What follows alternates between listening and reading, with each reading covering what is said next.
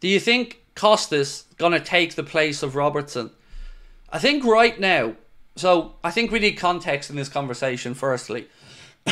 And it was informative to hear Arne Slot saying yesterday that Andy Robertson has struggled for fitness because he didn't have a proper pre-season, because he was injured obviously in the international stage with Scotland, and then he never really managed to get back into a proper rhythm.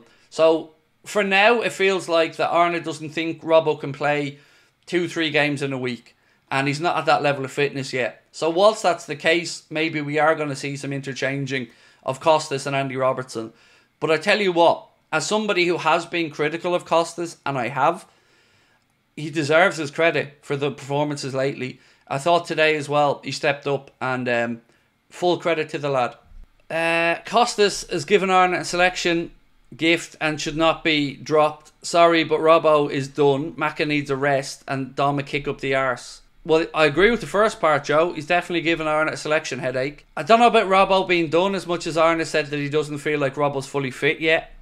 And Macca needs a rest. I agree with you on that as well. Dom needs a kick up the arse. I think people just need to get off Dom's back for a little while and let him go about his business. Because I think sometimes the criticism goes too far. Sometimes it's warranted, but sometimes it goes too far.